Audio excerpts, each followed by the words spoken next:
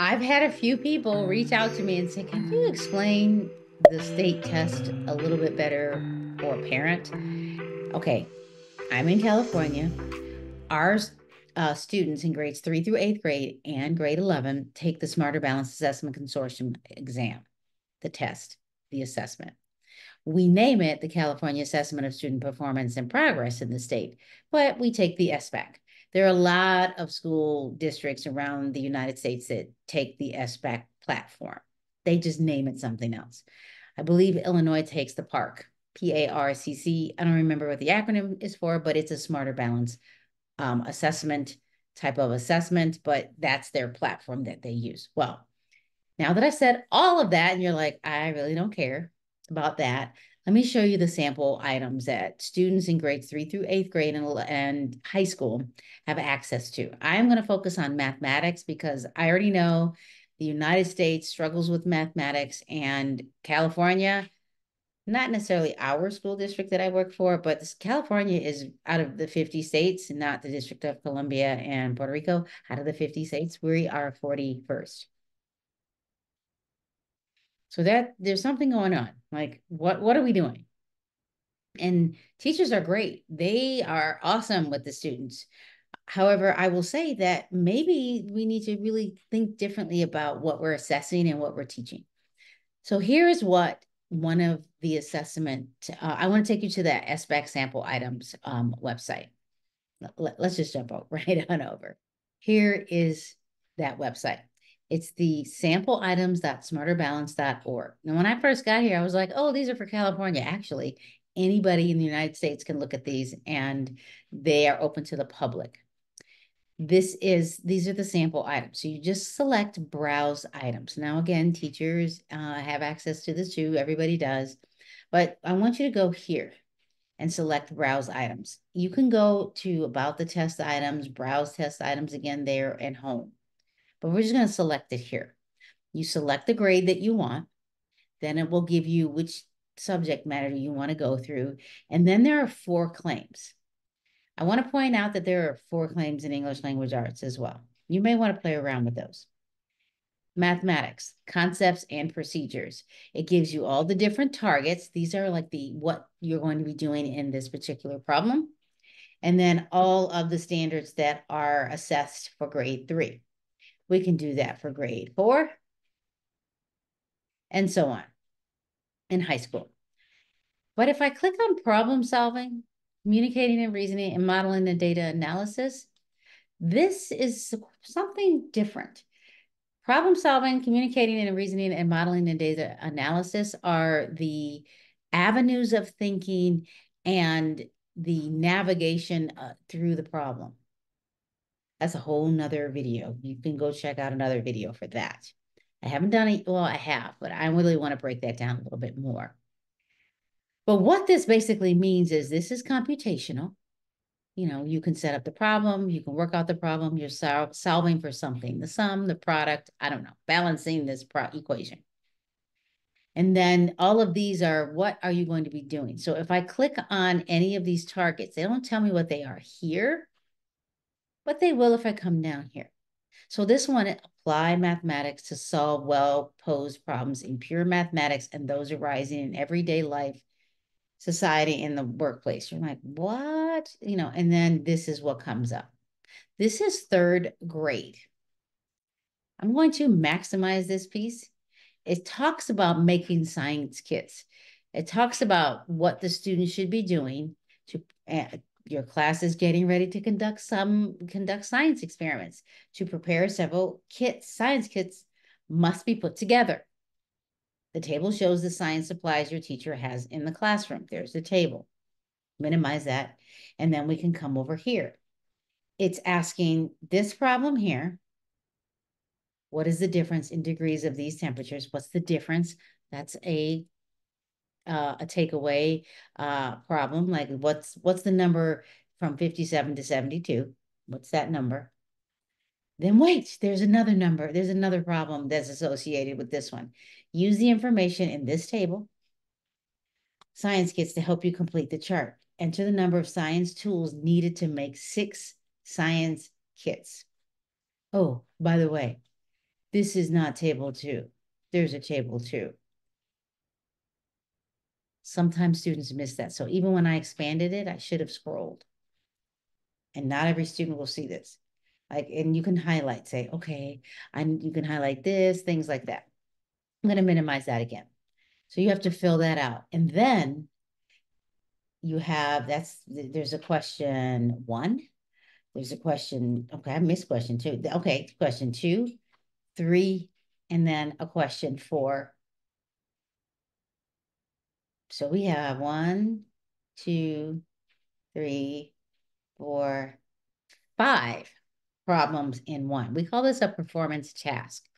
This is something you want to be very cognizant of. So stamina, the difficulty level in the classroom, and what's the complexity level? Can the student actually do this problem? Can they make sense of this problem? That's a mathematical practice. Out of the 8 standards for mathematical practice, that's number 1.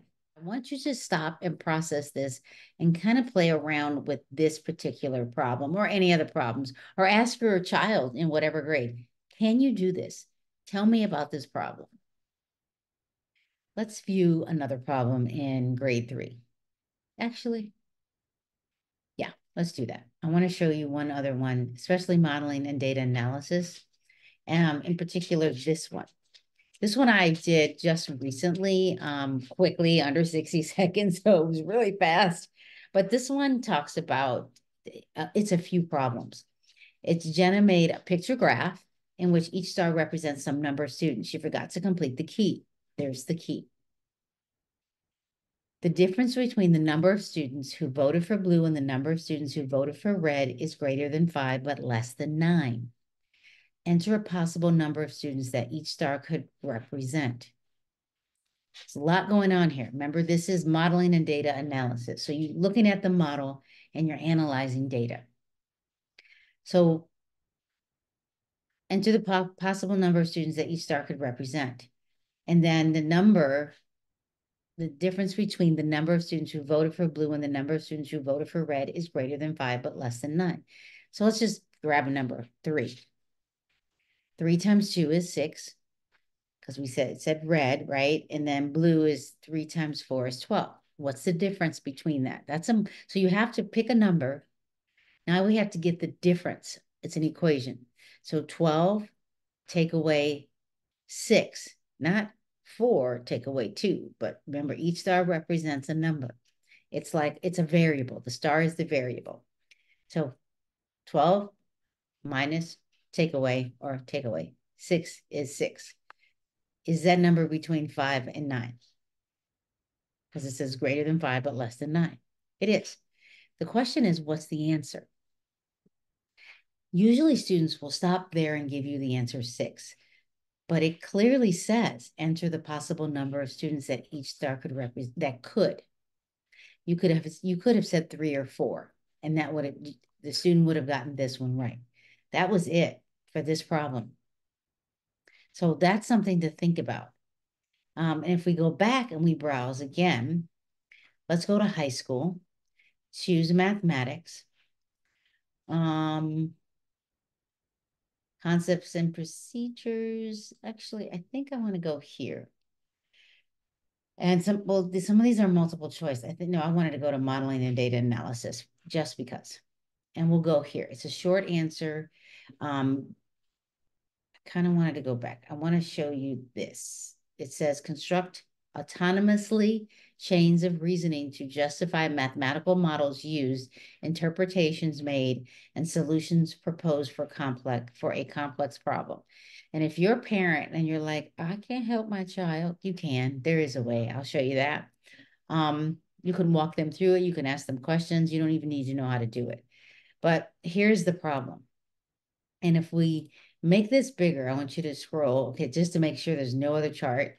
It's asking, we see there's some information. We know there's one table. There's the table. And then here it's asking you to use the table. But there's also a question. So there's more than one question or problems to solve. So you have to be aware that this one is asking you to do something. And it says write an equation for each company that shows the Y, the cost Y in dollars with respect to serving size X in grams. Enter the equation for Mama's Italian Pizza Corporation in the first response box. Something like some of you are like, oh my gosh, this is a lot. And then, and you can enter the equation, it gives you everything that you need. And then it says using data table 1, determine whether pizza A or pizza E has a greater percentage of carbs per serving. And then it says the cafeteria wants a pizza that has a high percentage of protein. It's a whole new chart. They didn't even put it over here. So, and that's what they want. Now, I do want to show you something because some of you know that I like talking about ChatGPT. If you're a parent and you're like, I don't know, I can't help. Let me show you what I did. I went ahead and I threw this entire equation in here. I mean, first of all, let me show you. I copied this entire problem. I highlighted it like this, like this. Now, again, I want you to use it to help describe how to do this problem. You copy this, Control C, Command C if you're on a Mac. And then I threw it in here, okay? It looks crazy. Like, it doesn't even look like anything. Then I took the problem that it was asking me, this part, and I highlighted just this part, just the first part, and I threw it in. And then I asked it to just solve this problem. I just did it, use this prompt. And it says it tells me how to help my child. And or it could just tell your own child, like, hey, you do this, let me sit there with you, let's work on this together. Because even if it just did it for you, it's not going to help if they don't understand it. So to address the task, we'll first establish the equation that represents the cost as a function of serving size for both Mamma Mia's Italian Pizza Corporation and Luigi's Pizza Pie Makers. So it helps you with, here it is. There's the equation. Did it pretty nicely, didn't it? And then it gives you information about it. Now, it gave a visualization. It went above and beyond. You don't need that, but I was like, if you could draw it, if it let you, it did. Then now I said, now do this problem, interpret the scatter plot by. And of course, it yelled at me and said, I can't do this one because I need the protein. And it said, no, I still can because I need the protein value. I screenshot this and upload it because I have the paid version, the $20 a month version. I uploaded it. I said, you are correct. Here's the chart. It shows me what the protein value was. So this one, this bottom one, it was asking this one, I'm sorry, with the chart, because I didn't do all of them. It says interpret the scatter plot by describing the correlation between serving size, identify the pizza with the highest percentage of protein, and explain how you determine which pizza has the highest percentage of protein. So you're just not looking at the chart, you're doing 3 other things. This performance task, we typically give a day or 2 for these. Like, so this is what we're asking high school students to do. And I'm going to reach a little bit and say, this isn't difficult for students taking math in high school. It shouldn't be, but it will be difficult if they've never done a 2-3-step performance task. If they've only done the computation and we give them the formula instead of having them derive and figure out what formula works best. So it explains how to do this. It shows me this. It gave me a percentage of protein. And if I look at this, I knew, I was like, okay, so I have the x-axis and the y-axis, and I knew I could take this plot, this number here, about 37. I could have rounded it to 40, and then about 350, and I knew I had to divide, but I needed it in grams whole number, so I just multiplied by 100. Now it did that, totally did that. I'm not, I mean, even I would have had to get some help if I did this, but, and it shows you because it gave me the answer here. Because first it said, it says clearly from the plot, it's clear that pizza F has the highest protein content. No, it's not clear. Visually, I mean, at first I was like, it is, but it isn't. So I went back and I was like, do the calculation for the chart. Or to show which was based on equivalent data. I spelled two things wrong. It didn't care. Um, so look, it did that. And then I was like, okay, there it is. It does it. That is what I needed to see why. But maybe you as a parent aren't like, I don't know. I need more help. And the reason why I feel like so ChatGPT is that if you wanted to look at one of my other videos on introduction to ChatGPT, you can go here. Or you can, I will keep playing around. You can come back to this and I will show you how I actually do this. This is a lot, I know that, but you would be surprised at your high school child if you were at home and you allowed them to do this. I don't believe, as I've said before, that students should use ChatGPT as a transaction that is cheating. It should be a tool and a device that can allow you to strategically do things to help guide you. So it becomes a tool that helps you and can guide you. It becomes a transaction when you want it to give you output that can help you. But if it's only a transaction, meaning do this homework for me, write this paper for me, and then turn it in, it's not your voice. It can give you it can help you be creative. But I really believe, I mean, there are things, I'm not in school right now, but if I needed it to write me a blog about this, and then I go back, oh no, I didn't really want to say that and tweaked it. Yeah, absolutely. Um, but I'm not saying that I wouldn't say ChatGPT help me do this. I mean, and can it tell you whether or not it's AI or not? It will tell you it can. But I wrote a paper and said, is this AI or not? And it told me it was. So just something to think about. Thank you for watching. Let me know if you have questions. Let me know if you'd like me to explain another problem. We can go in depth or explain how to do a particular problem. And let's have fun with it. Let's help our children be experts in mathematics, and teachers use these performance tasks maybe as tickets out the door, or let it be the bell work, or have a whole classroom a day of letting kids talk about it and grapple with it and then present it. That would be present their problem maybe using a Google presentation, and each group pick a slide. So those are some tips and tricks. Thank you again for watching. I will see you in the next video.